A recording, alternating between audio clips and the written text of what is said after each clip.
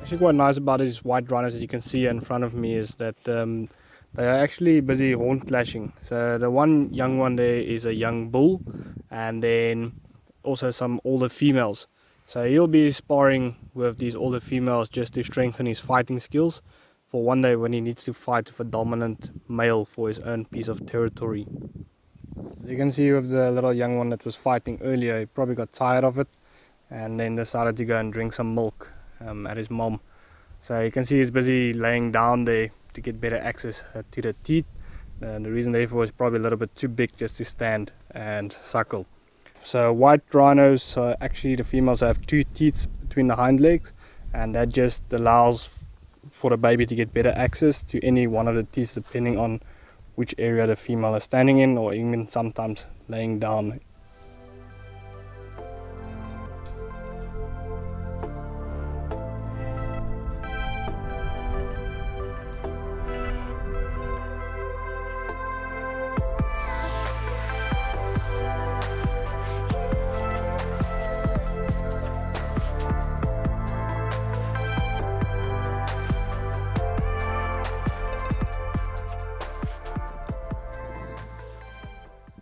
These are fungus-growing termites of the species Macroterms.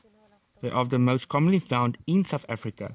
They are basically fungus farmers. They will collect grass and decaying wood, bringing into their mound that is at constant temperature, that has a network of vents and tunnels set around a central chimney.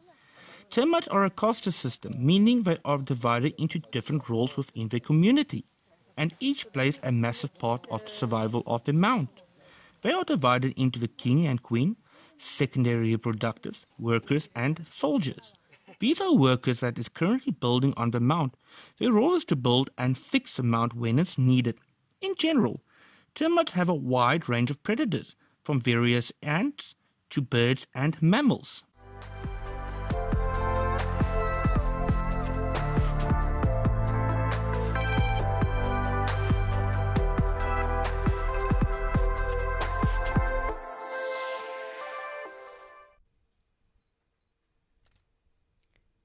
Dog-taunting goshawks are one of the more commonly found raptors here on Kapama. They're quite characteristic with their grey bodies and their very bright orange beak and legs.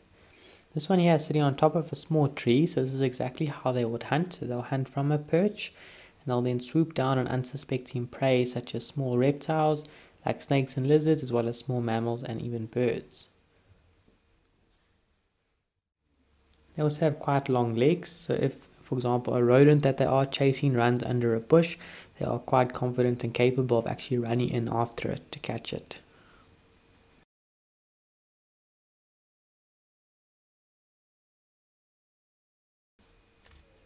So as the goshawk took off in the last frame, it actually went into a nearby tree and actually killed 2 baby doves.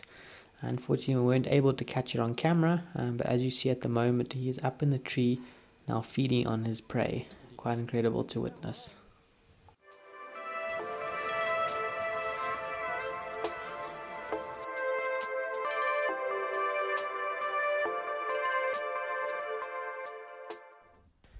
Wow, did you guys see that? Let's see if we go around to the other side if we can catch him a little bit better again. This is pretty incredible with him sitting out in the open of the tree. Now, leopards are known for going up into big trees like this, and this is where their spotted coats will actually help them to blend in to the environment amongst the leaves and also the branches. Now, this guy had a nice big meal. He's got a nice full stomach already, so probably climb up into the tree looking for a safe spot to spend the rest of the day, and maybe even just catch the last little bit of sunrise before the sun goes down.